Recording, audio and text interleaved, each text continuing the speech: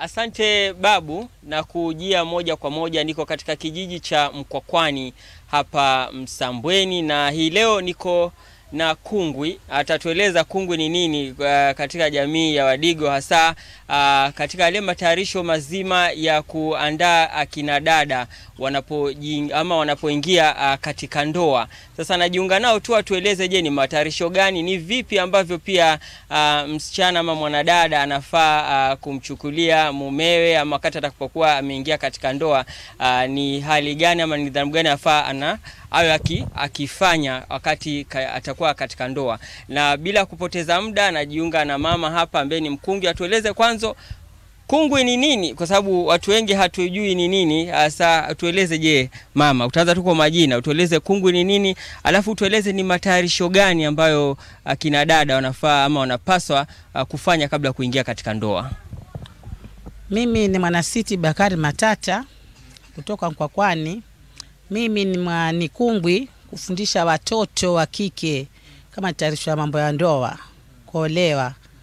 Yaani kwanza namwambia kuheshimu baba zake vya ama kevya na mumewe kadhalika. Namkailisha pale kumwelezea mume vile vivatishi naye.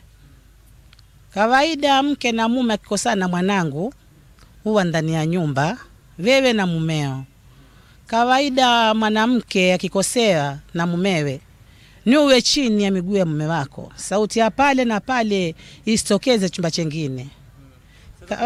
Wacha tu ndo tuelewe, pengine kama Kungi mnafundisha mambo gani na magani? Umenieleza kwamba kuna mambo matatu, alafu ndo tu utueleze kwa ufasaha ni mambo gani hasa unafundisha hao kina dada.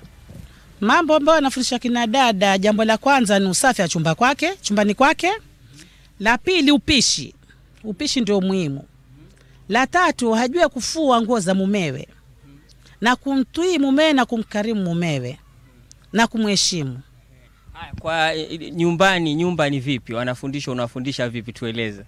Nyumba nafundisha kufagia kwanza. Ukilala na mumeo, usubuhi ukiamka, weka maji ya moto, wampelekea mumeo chooni. Mumeo yuahoga msugua kidogo kule, waja kwako nyumbani, watandika kitanda chako vizuri. Ukimaliza pale, wenda tarisha bwanako chai. Wampikia chai nzuri yenye tangawizi, yenye mdalasini. Akitoka chooni akiingia ndani ya rumu pale, yuavaa nguo zake, mume wangu chai iko tayari. Waja pale ampatia mume wako chai, anakunywa chai. Na mapishi, je, yana umuhimu gani katika ndoa? Unaona unasema mnawafundisha kujua kupika, ina umuhimu gani? Muhimu wa mpishi ujue kupika chakula. Wengi wajue kupika sima wala pilau wala biriani. Namkalisha pale, namuonyesha chakula chapikwa hivi. Wakudondoa mchele wako, wakuna nazi kama vanazi. Haya, kuna nazi zako, wakamua nazi yako amaliza. Wapika mchele wako afinika. Unarudi hapo pika mtuzi wako. Vitunguu hapo, vitunguu thomo, tangawizi na tomato. Watarisha mchuzi wako vizuri, mpikie mumeo. Kwani kama mtu hajui kupika ndoa inaweza vunjika? Ndoa yavunjika kwa sababu kila siku utakuwa umeolewa, wewe niteke away toe hotelini, unatema kupikia mumeo. Utakuwa basi hakuna ndoa hapo. Utakuwa shida tupu.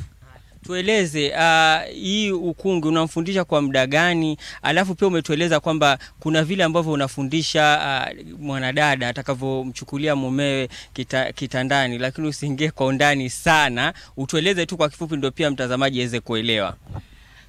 Kumtii mumewe kama mambo kitandani itakuwa mambo magumu sana kuelezea.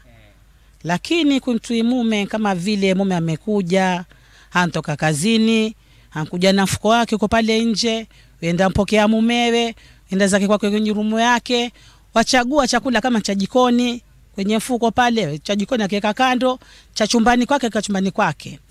Akimaliza pale mumewe ampatia vijimaji vya kuoga. Maliza pale mumewe ampikia chai, anakunywa, anapumzika.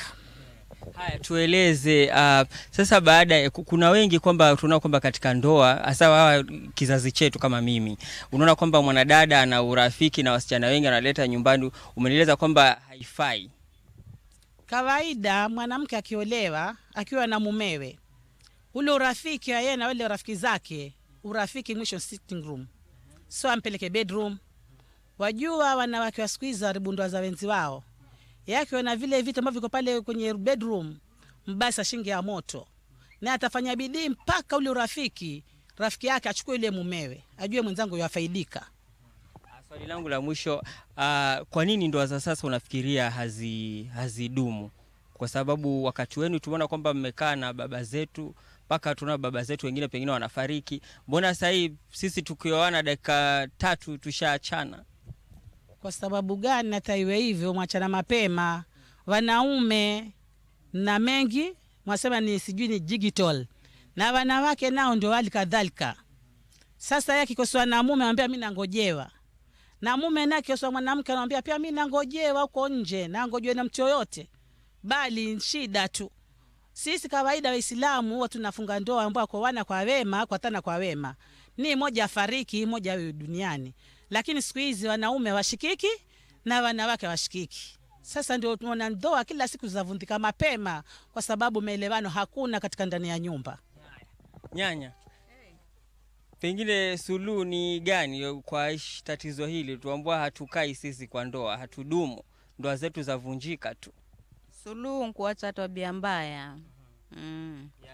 Bibi akisema bwana wangu nataka nini, aelewe. Bibi naye akitatazwa na bwana wake, bibi yangu siende mahali fulani mimi sitaki, aelewe. Hapo ndoa itadumu. Lakini kama bibi yuko juu, bibi bwana yuko juu, hakuna ndoa.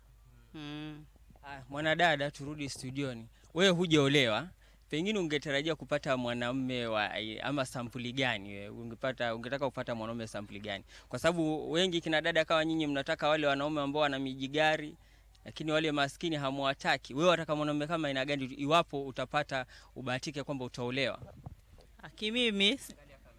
Kimimi sio ati nataka mwanamume mwenye gari, mwenye kila kitu, la. Mapenzi ni kuelewana na kuaminiana, kwa sababu kwa sasa watu wanakosa uaminifu, hatuaminiani. Kwa sababu ukipata mtu akitoka amwamini mwenzake, yona ameenda kutafuta vingine, na mwanamke hivyo hivyo amwamini mwenzake. Lakini sana sana wanaume tuamini wanawake zetu na tuwe huru nao kutembea nao mahali kokote, tutembee nao na wanawake zetu. Kwani shida ni nini? Hatutembei na shida nini? Sijaelewa yani.